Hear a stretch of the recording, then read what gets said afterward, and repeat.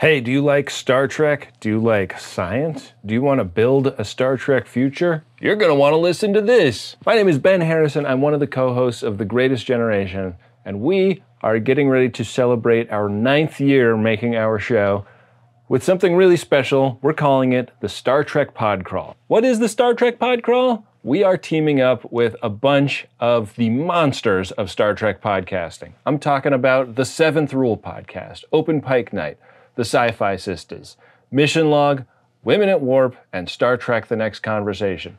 They're all joining us at StarTrekPodcrawl.com. We're going to go through some of our favorite Star Trek films one by one. Each podcast is covering a film and then handing the episode off to the next podcast.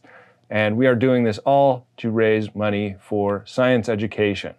The National Center for Science Education is our charity partner for this event.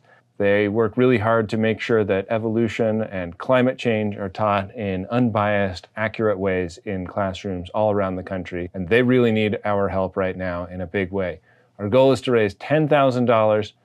The Star Trek Podcrawl happens on January 25th, the 9th anniversary of the launch of the Greatest Generation podcast, and we are so excited to have so many other great Star Trek podcasts participating in the Podcrawl with us. Check it out at StarTrekPodcrawl.com.